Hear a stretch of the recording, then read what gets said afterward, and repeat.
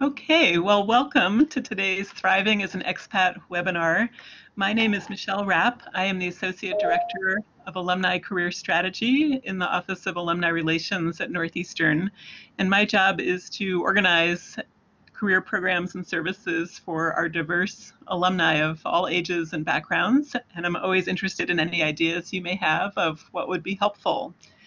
But today, as Northeastern continues to grow in its global scope and its emphasis on being a global university, it seems perfect to have Christine Marie Lunardelli here with us today, calling in from Switzerland, in fact, our first international presenter for a webinar, to talk about this topic of thriving as an expat. So let me tell you a little bit about her background.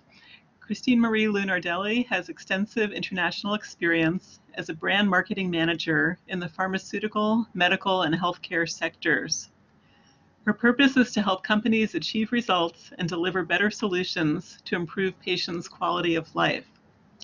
She has lived and worked in Italy, Germany, and now Switzerland, and completed her Master's in International Economics and Management at Sta Bocconi University in Milan. In addition, she has a BS in Speech Communications from Emerson College and an associate's degree in marketing from Northeastern.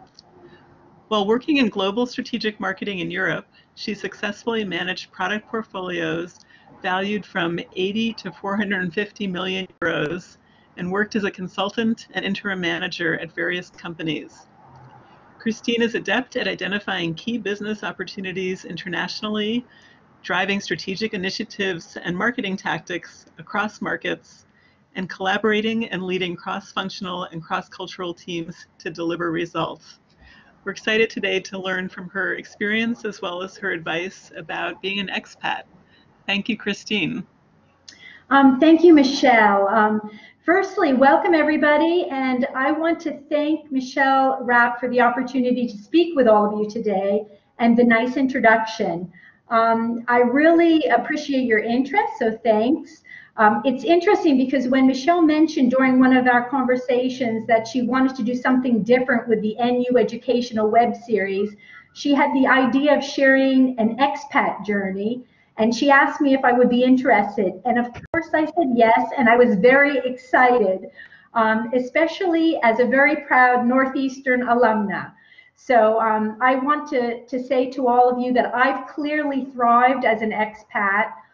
It's moved my career forward, and it's one of the best things that I ever did in my life.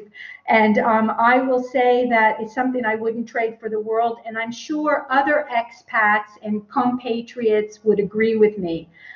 It's not, I believe it's hard to convey an experience to those who haven't really experienced it themselves. So what I'm going to try to do today with you is give you a feel or a taste of my experience and maybe some insights, especially regarding culture and job strategies if you're thinking about looking outside of your native country. For those of you who don't know me, my name is Christine Marie Lunardelli, as Michelle pointed out. And no, I'm not married to an Italian, and that's my real name. And I get this often abroad by some of the women. I'm an American Italian. As Michelle mentioned, I'm currently living in Basel, Switzerland, and I work international as a marketer. And this is my passion because I really like to help companies deliver better solutions to improve the quality of life of patients. And this is pretty much a mission in the healthcare industry. I would like to start by sharing some statistics regarding employees sent overseas. And this is really interesting. Of all employees sent overseas, between 10 and 20% return home early. And this is either because they or their family could not adjust to the host country. It's not because they were not good at what they do.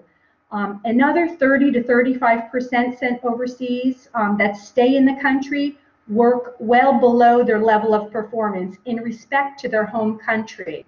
Some statistics with women, so women sent overseas are usually in the single digits. Their profiles are generally middle managers, with only 1 in 4 making it to top executive status compared to 45% of their male counterparts. And we can contribute a little bit this to the glass ceiling effect, and of course for other reasons. What's often not mentioned or not told to employees sent overseas is that if they choose to do everything at their foreign assignment exactly as they've done at home, they will surely fail in their new assignment.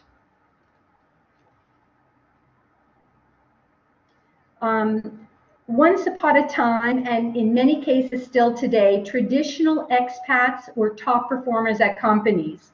I mean, they were selected for overseas assignments as a reward or a bonus for their performance and contributions to the company. I mean, these assignments generally ranged anywhere from 1 to 3 years. I mean, today the international managers, they come in many shapes and forms beyond the traditional expat. And you can see the list there. There's shorter term assignments, project work, and virtual international teams, in-betweenies whose spouses will go if the company will find them a job, female executives with trailing husbands, and over 50s who are willing to travel, leaving grown-up children behind. And then, of course, education. Also, the younger generation, I want to point out, younger generation of executives structure their career differently today, and they take more risks. They seek diversity, and they don't follow the traditional path of staying along to the same company. They seek challenges, including an international assignment, and I see this happening quite often. I wanted to ask, we have a nice intimate group here. How many of you are considering an expat career? And maybe in the chat you could mention yes, no, or are you currently living in expat? I took a few minutes maybe to see if a few people could respond. And you can access the chat menu from the lower right-hand purple arrow, and you'll see the little chat bubble to get to that menu.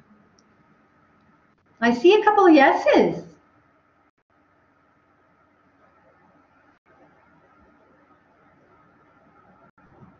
Great. I want to say that if you are looking to further your career or hold a leadership position, some global experience will be required, and it's a given. Even if it's a minimum experience, like working on a global team remotely, because even if you're working on a global team remotely, you'll be required to travel and interact with the players abroad. So this is a very important aspect. Another thing I want to share with you is that I don't know if most of you are familiar, but in 2019 there was the new HSPC's Expat Survey, which is done every year. And this provides a ranking of the best places or countries to live and work in. And I think this is interesting because if you're targeting, working outside the native country and there's certain characteristics you're looking for, it could be interesting to check this out. It's called the Expat Explorer Survey, and it's a global survey. It's completed this year was by 18,000 expats across the world. The research was conducted online by YouGov.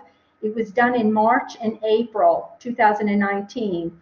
And generally, they calculate the responses to 27 questions. And it was Switzerland came out first for the best countries to live and work. And also, you can see the US is number 23. And actually, Italy joined the list at 28. So, I just want to say that I've had a rich work experience both in the US and in Europe, and it's been very different, both experiences. And my journey starts, and I want to tell you a little bit about myself because my US experience was also important for my European. A little bit about me is I was born and raised in New Jersey in US, about 35 minutes from New York, to a working class, middle class working family. I'm the eldest of two siblings. Growing up, my family could not afford to put me through school, so I worked full-time and part-time, and with the help of an academic scholarship, completed my education. As Michelle mentioned, I have my degree from Northeastern in Business Administration Marketing, and I have a degree from Emerson College, Bachelor in Science in Speech Communications. In the 80s, I went to work for a niche dental company, and I did well there. I had 4 promotions within 5 years. I was their customer service manager.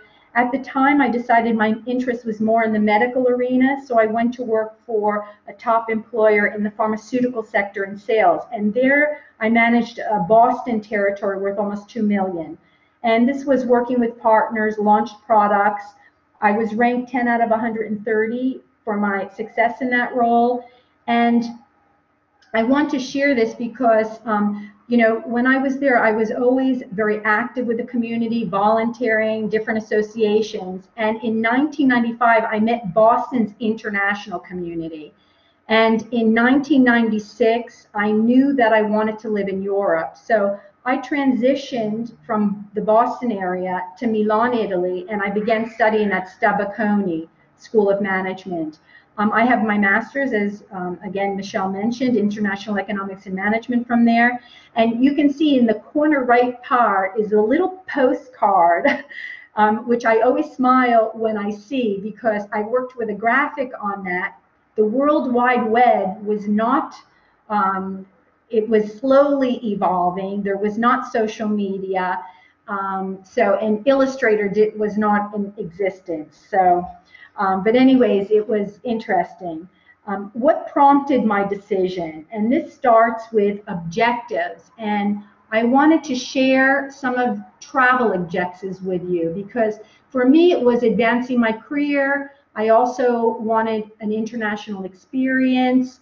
I saw everything going global. If you look at these travel objectives, which they're advancement in career, challenge assignment overseas, desire to get away from the US, need for a change, desire to keep up with colleagues and friends overseas, desire to get away from something personal or professional in life. There's a number of objectives. Research shows that it is important to have positive objectives if you're thinking about going overseas. If you have negative objectives, your journey most likely will be negative, and this is shown by research. So I wanted to share that. My expat journey, there's Milan, and there's my graduating class from Stabaconi. We were 40 students from 20 countries. This is before and after. We actually had our 20-year reunion a few years ago. So I wanted to say my expat journey continues in Italy, where I landed a role with an Italian consulting company located in Milan, and I worked for them on various projects, always in the pharmaceutical and healthcare sectors. And this was a fantastic course in international business. I really got to know the Italian market, dynamics, players. The projects were diverse and gave me the opportunity to add value, building on my current skills. In my assignments, I've all tried to stretch my capabilities with more responsibility, developing newer skills. And I have to add that when I went abroad, I had sponsors to work. So the first 3 years, I had sponsors. And it was actually a very dear friend of mine who's a lawyer suggested that I check to see if I qualified for an Italian passport. And I discovered, thanks to my grandfather, I could have an Italian passport. So I have dual citizenship, which makes working abroad much easier. And we'll talk a little bit about that later. From Milan, I went to Switzerland. I went to work for a Belgian company, and this was my first real European international experience. And it was really a break for me to work international, where I was responsible as a manager for new projects in the respiratory area. And this was interesting because I recall my interview and my meeting with the CEO at the time and how he was emphasizing to create an international team. So by putting me, an American, with a Belgian-French team, we would become more international. I later discovered that not only would the team become more international because of my American, but there was a strategic motive for my existence on the team, and that would be working with a U.S. arm of the company, prioritizing some of their in-development projects as their core team member marketing. I was later handpicked out of a marketing team to head their communication strategy in Europe, so for one of their key products in a niche segment. And this arose due to the popularity of one of my company workshops that was well attended by countries and salespeople. I did well there. I loved working with the countries. However, the company didn't have the growth I was looking for. So I went to work for a top company in Berlin, Germany, and transitioned from Switzerland to Germany. So in the upper right corner of the slide, you'll see Berlin. And it was a nice transition, more responsibility, managing a portfolio worth over 450 million in a therapeutic area that I was previously working in. I had experience. Berlin was a fantastic city where you could really see the German history, the culture. I absolutely loved it. The portfolio was that I was managing had responsibilities of commercialized products. So I continued working with the countries on a global level. And I also managed some of their in-development projects as core team member. I led cross-functional teams of more than 10 people in their strategic decision-making. And I collaborated at all levels of the organization. It was really a great role that I really enjoyed, and I learned a great deal from. In 2002 and 2006, Europe went through a really rough time. And we can talk about the Great Recession of the 2000s as it was the first time, I really felt challenged living in Europe. And the shocks from the US always come to Europe. So, but in any case, the company I was working for, it went through a reorganization during a time of high unemployment that was really inconceivable. And I started doing multiple consulting projects with people I had long-term relationships with. And I can't emphasize enough how important relationships are. I recently attended an event with one of the women's associations I belong to here in Basel, and it was on diversity. And in Switzerland, it really hit home when one of the speakers commented and said, "Nothing is achieved by you alone." I mean, your networks and your relationships will be the key to your success. And I really couldn't agree more with her. I eventually returned back to Italy, and I landed a role with an Italian pharma company, family-owned in Tuscany, beautiful, to run their strategic and commercial marketing and to manage their pan-European partners. And it was an excellent experience where I really did well, and I really saw my skills coming together. I mean, managing challenges, fast decision-making, which is really required here, turning sales numbers around, really adding value to the company. And I was successful there. I transitioned into doing more projects until I went to work for a US medical affiliate. I was the country marketing manager in Italy, leading an Italian team in a successful product launch. And so I've been working on a national level as well as an international level. And at the time, I was in discussions with people that I knew in the industry, and we created our own company. And we started to work with companies, and this was a great experience because it allowed me to touch multiple companies, and I continue to do so. However, I began to get tired of not seeing projects from start to finish. So I took a job as a brand marketing manager, and I returned to Switzerland.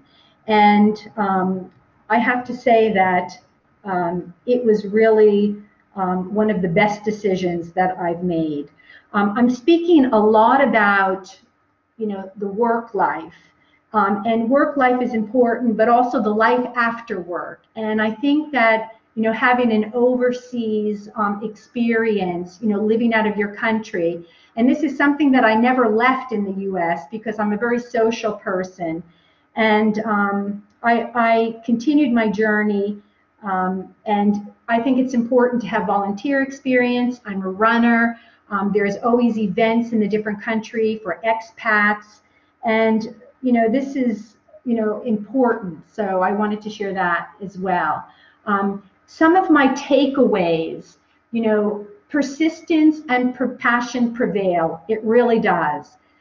If you don't learn, you won't grow. And if you don't grow, you'll never progress.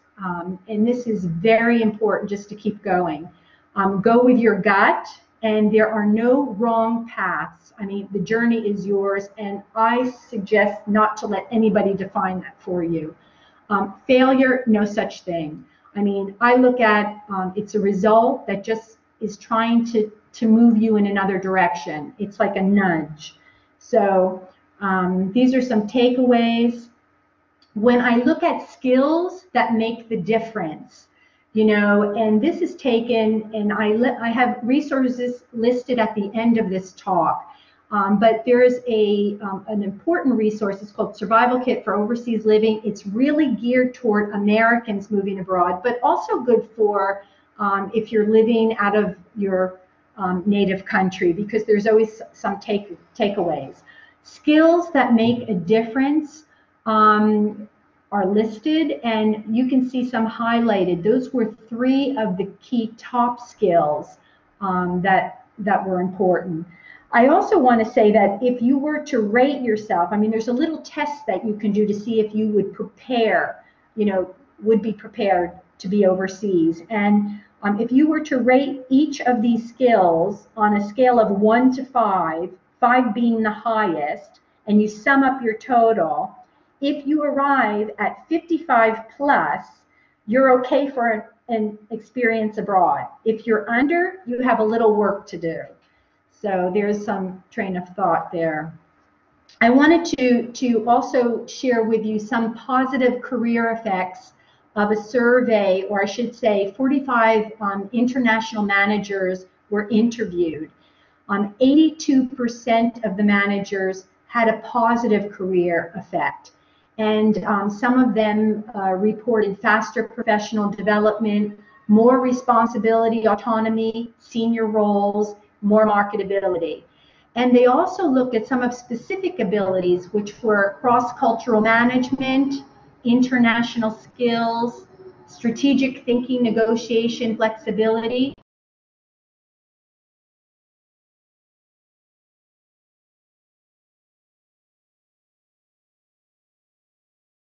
Also some aspects of personality that were looked at. For example, like faster decision making I mentioned, better listening ability, greater sensitivity to other cultures, a higher degree of independence. So, there's clearly advantages, to going abroad.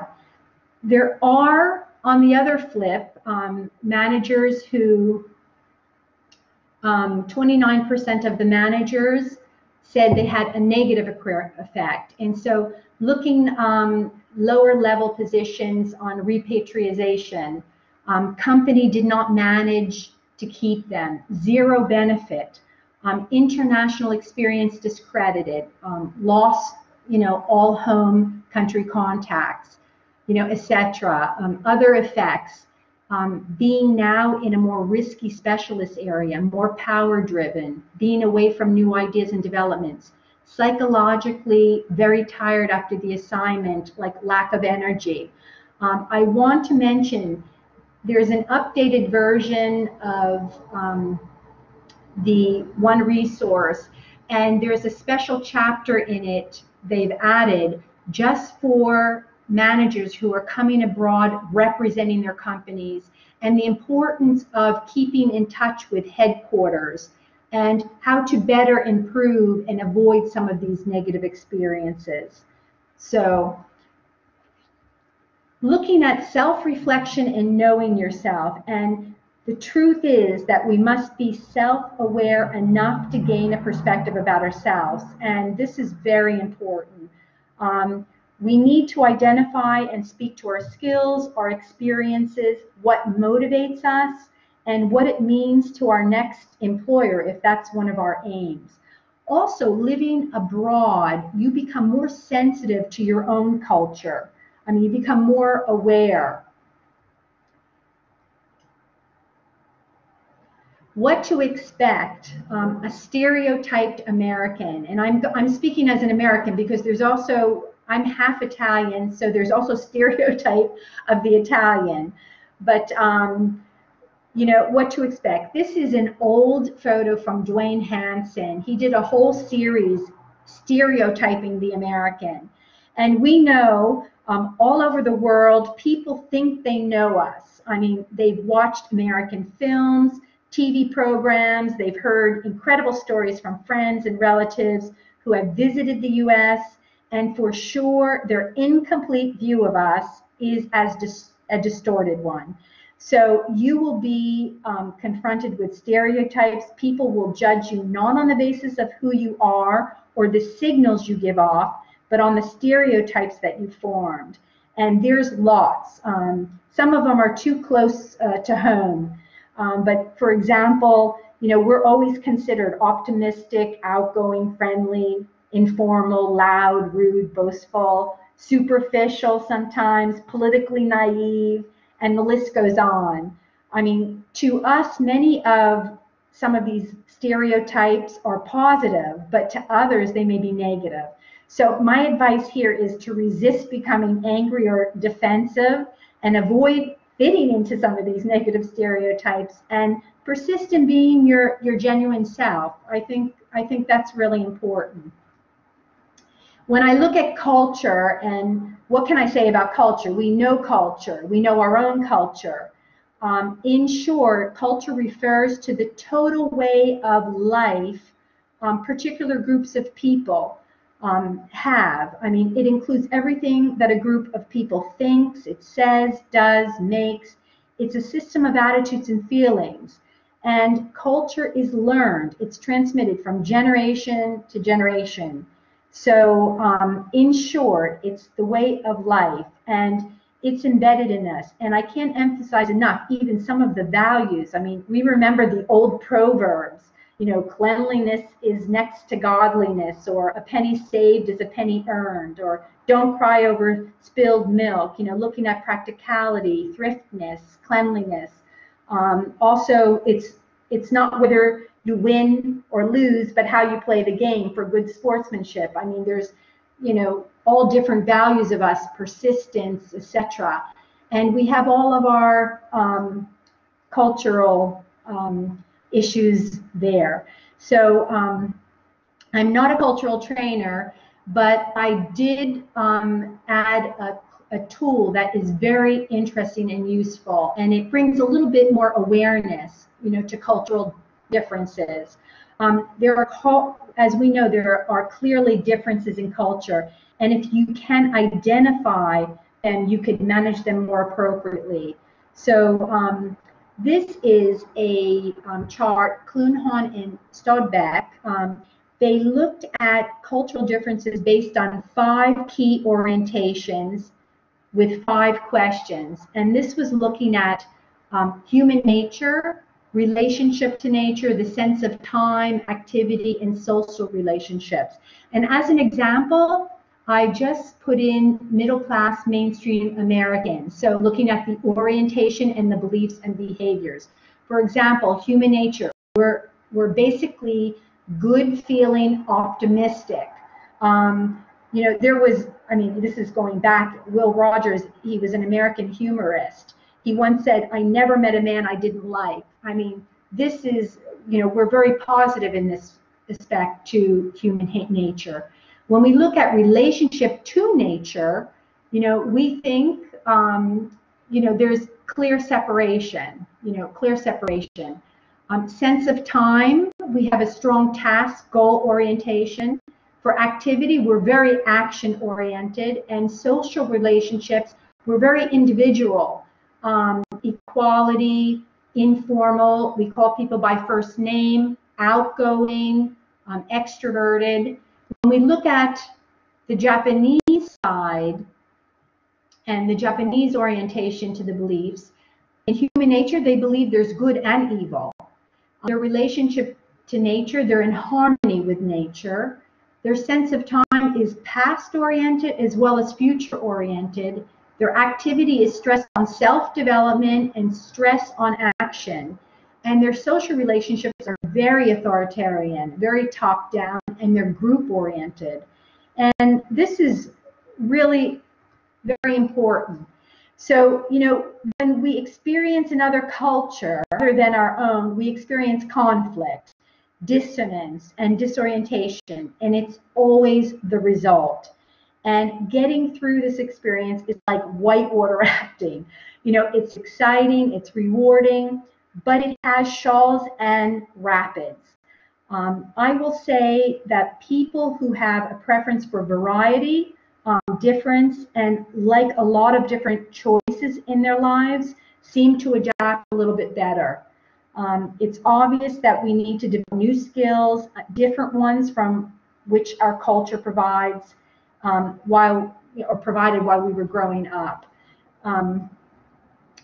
These are cultural shock. It happens, as I've mentioned, and phases of adaptation. So, you know, you have the honeymoon stage, you know, where you're really excited, and then you go into culture shock. I mean, the moods, they change from positive to negative, maybe, you know, a little bit in between. Then there's the recovery and adjustment.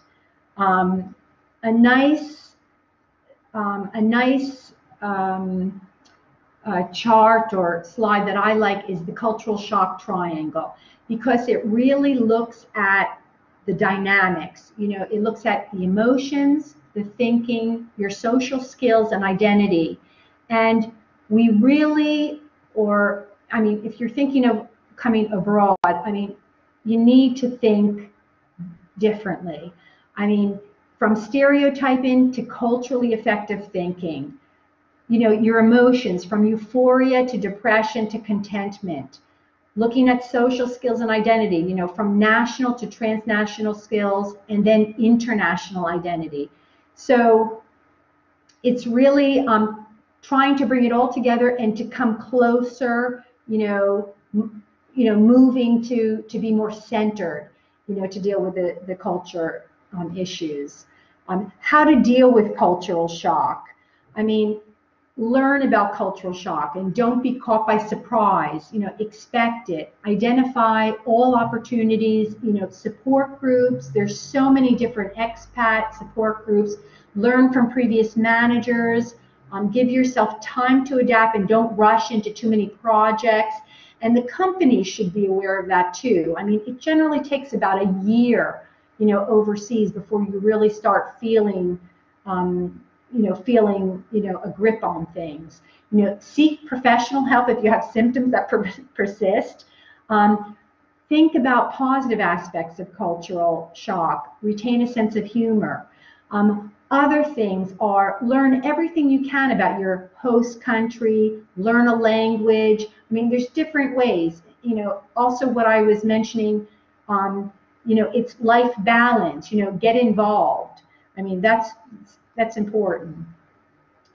Talking about perception, this is, I don't know if anybody can identify, but if you were to look at that slide, what do you see? I don't know if you want to mention it in the chat.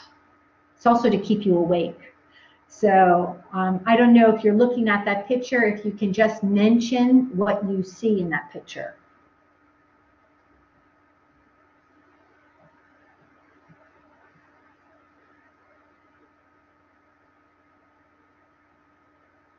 Do you see a woman? Do you see an old woman, a young woman? Perception, a lady in a hat, okay, both young and old, young woman.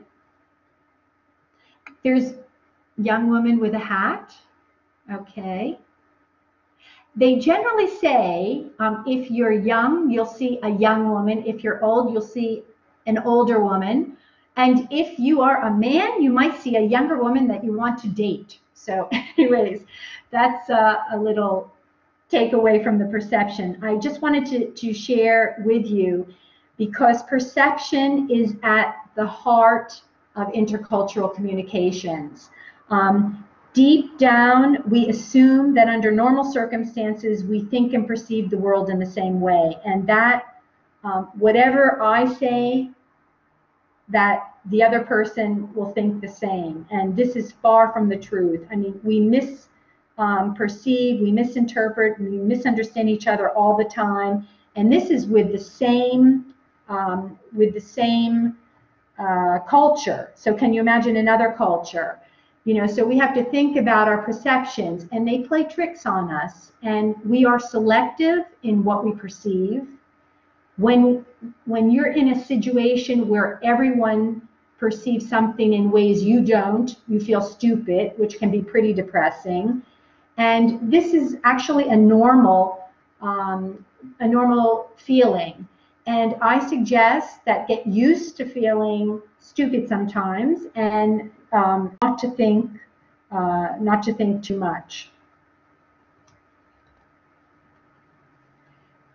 I wanted to share with you, to give you a little about the international teams. You know, challenges of international teams. There's always excessive stereotyping, a need to understand each other's culture better, a lack of openness and communication, and the culture factor was seen as an overused excuse for not being able to get the job done. This is an example of the perceived differences between US and British teams. And I know there's a lot of British and US crossing. And for example, the British teams thought Americans were too directive, too aggressive, too fast, focusing on the possible but not thinking about obstacles, and cowboys shooting from the hip.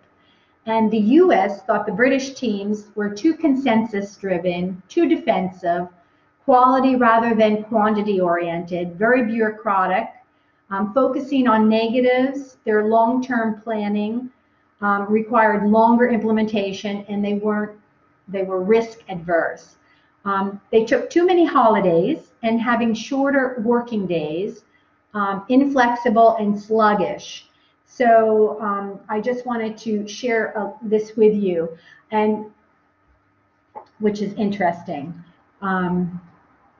Now I'm going to, you know, we talked about my international experience, culture shock, ways to adapt, and the importance of communication and challenges. And I'll move to the job search strategies.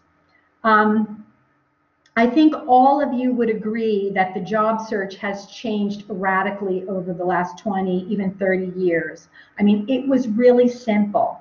I mean, there were ads in the local paper where you just matched your skills.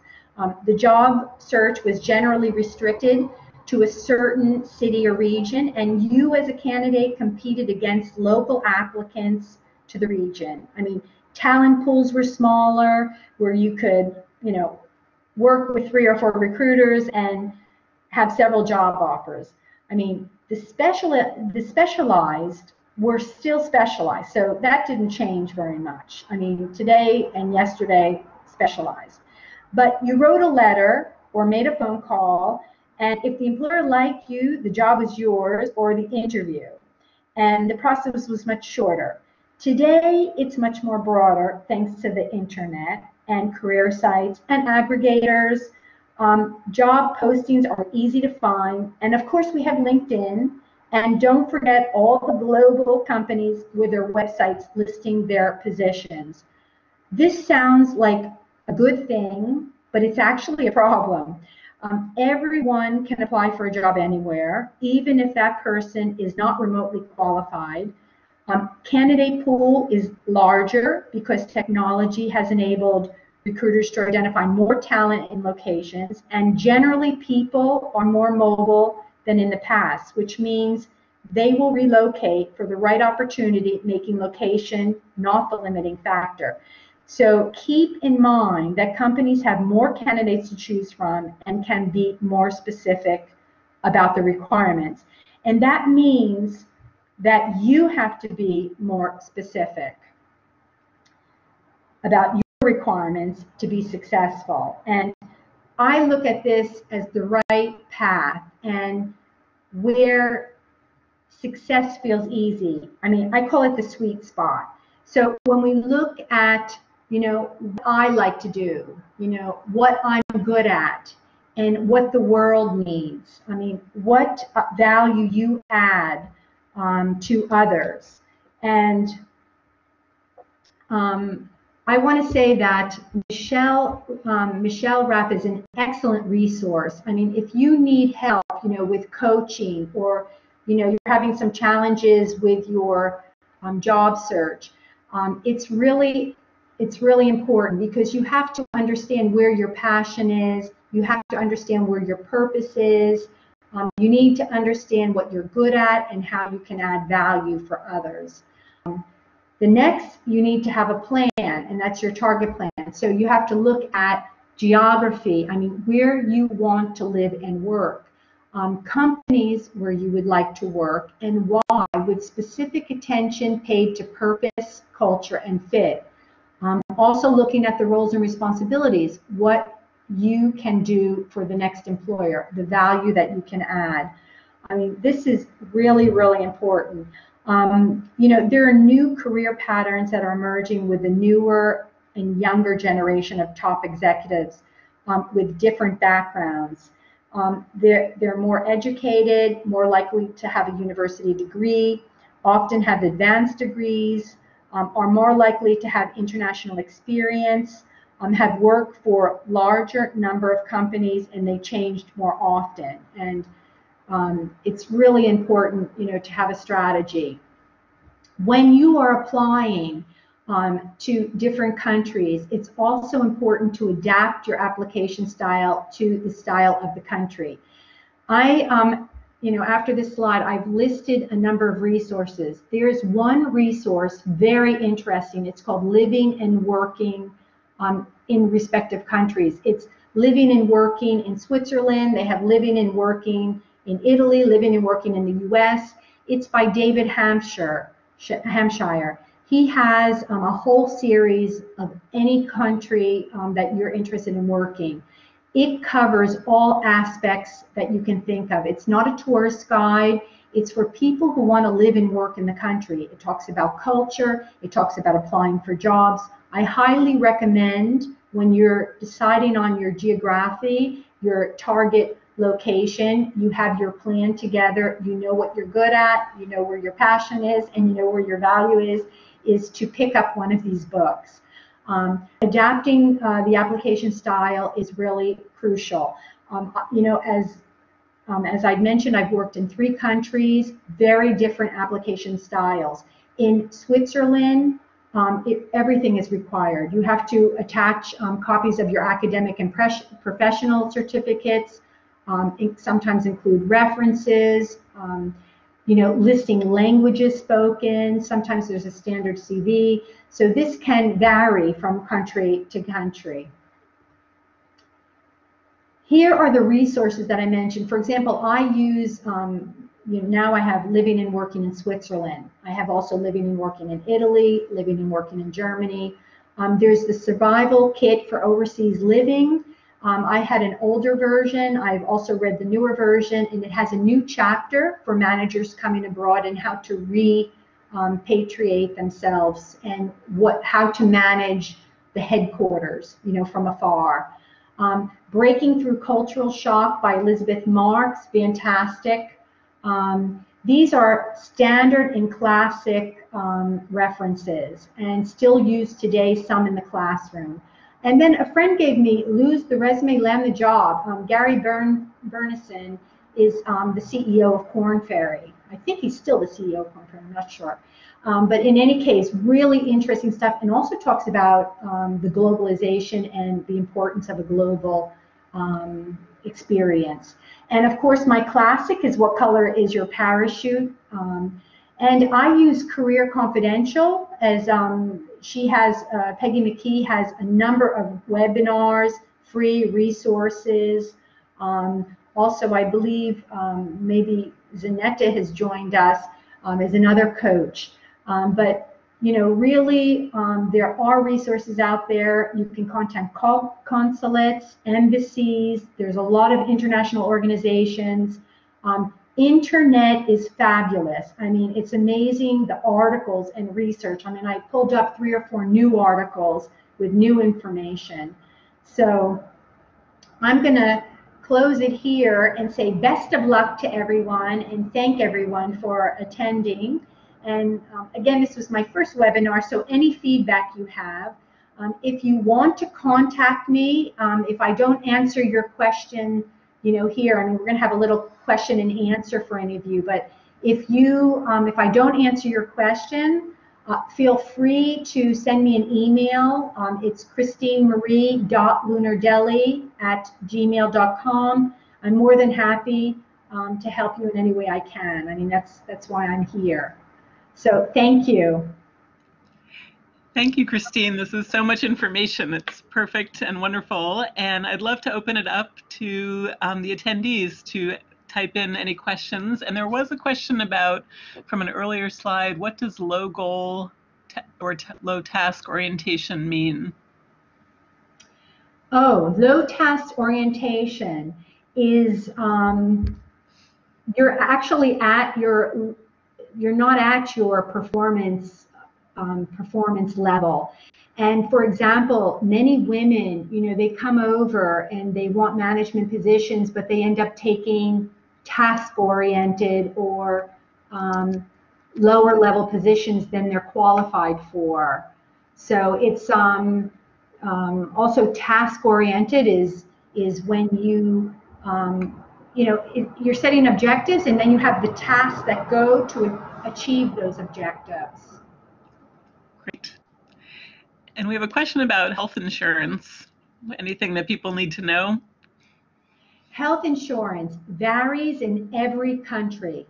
And again, I highly recommend Living and Working guides because it covers specifics in each country. For example, in Switzerland, I have to pay for my health insurance. It's required by law.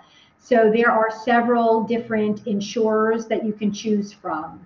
So for example, I have Spica, which is one of the insurers here, and I pay monthly, and we get to choose the types of plans, but we have to have some basic coverage.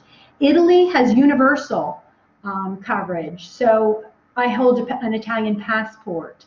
So, and also if you have a permesso soggiorno, you might have to buy some insurance in Italy. I'm not sure.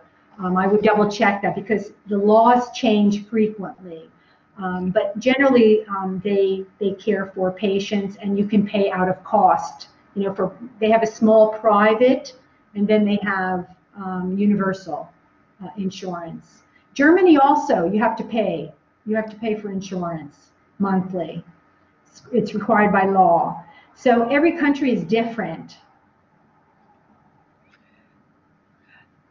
I was curious, Christine, from your experience, you know, if something stands out as a challenge that you faced at work related and being able to be effective in your role and how you made the shift. No, there's been a lot of challenge living abroad. I have to say the biggest challenge is getting the experience when you don't have the experience. I mean, that's a given. So, you know, even in the US, I think it's the same way. I remember when I was trying to get in sales, I was trying to get in sales, and I was final candidate, and when I asked them, you know, why I was not hired, they said, well, you don't have sales experience. So I went out and got sales experience to someone who liked my skill sets, and then I called the person I wanted to work with back up and said, hey, I have sales experience, I want to come work for you, and they hired me. And I once told that experience in Europe, and they said that that would never happen in Europe. But in any case, it's really, the challenges have been, getting the experience. It's been challenging. Also, teams, and developing those skills that I had in one of the slides, because I was very goal-oriented, results-oriented. I didn't have some of those skills, dealing with ambiguity, being more flexible, adaptable. Europe and US are very different markets, and it's much slower here.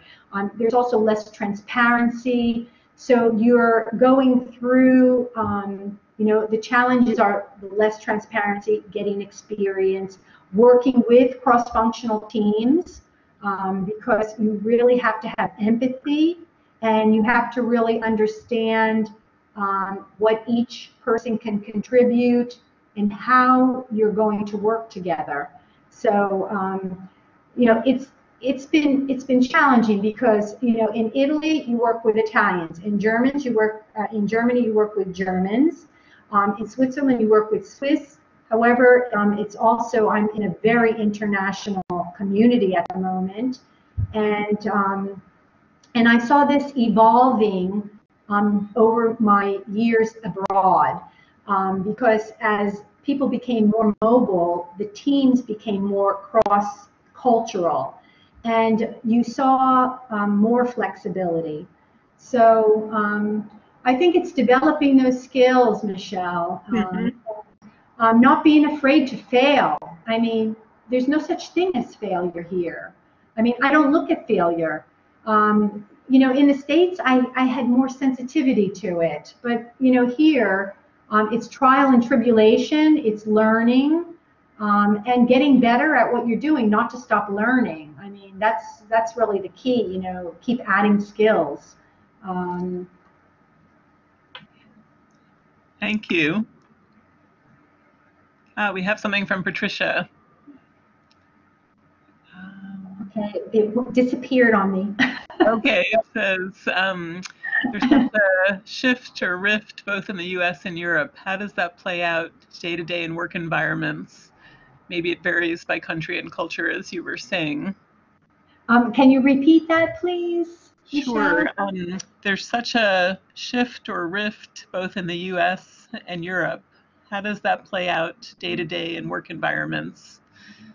I don't know if that refers to a political shift within the country. I can say that, I mean, the political definitely plays in. For example, Italy, it's a challenging market, Italy, and partly because there's not a lot of growth. People are not mobile. They don't move frequently. So most Italians go overseas to get career progression. I think I was fortunate. I went to one of the top schools there, and also coming from the U.S., my American skill sets and background helped. But also on the flip side, it was hard to integrate. I think after I had obtained my Italian passport and also was able to speak Italian, because that's my second language, it helped.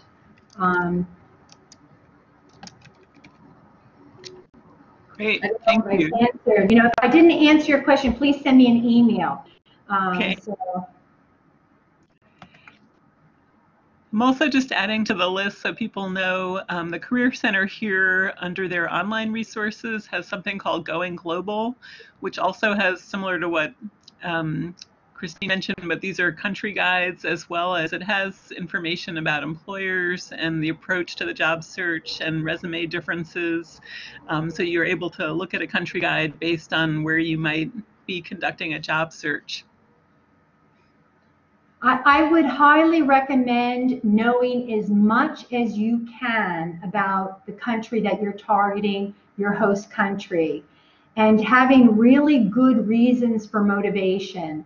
I mean, I mean, right now with globalization, it's so easy to have, an assignment abroad. I was talking to one of my U.S. friends. Her niece just came to, she was going to Columbia University, and she just came abroad to Bern, Switzerland, and she did a month, abroad. There's month, 3 months, 6 months. I mean, there's all types of opportunities. And if you network, LinkedIn is fantastic. I mean, use your networks. I mean, you can network and find someone that can steer you in the right direction. Also, the embassies, the consulates. There's so many. I mean, if you're in Boston, I mean, I don't know where you are located, but Boston, I got in touch when this was 20 years ago, in touch with the international community there. It's so incredible. And they have events, and you can start networking, and before you know it, I mean, I was talking to alumni and getting on a plane and coming over and meeting them before moving here. It took me over a year of research, and it's not an easy decision to come abroad. I mean, it takes a lot of courage and a lot of legwork. So, but it's worth it. I mean, it really is. Well, that seems like a positive note to wrap up on. Christine, I really appreciate the amount of thought and information that you put into this, and the amount of research and information that you shared about lots of different aspects of living and working overseas. And your experience is impressive and inspiring as well. So we really value your willingness to share your expertise with us. And thank you all for joining us today. There will be a recording of this session made available as well, and we hope to see you at future webinars. Thank you again, Christine. Thanks, Michelle. Thanks, everyone.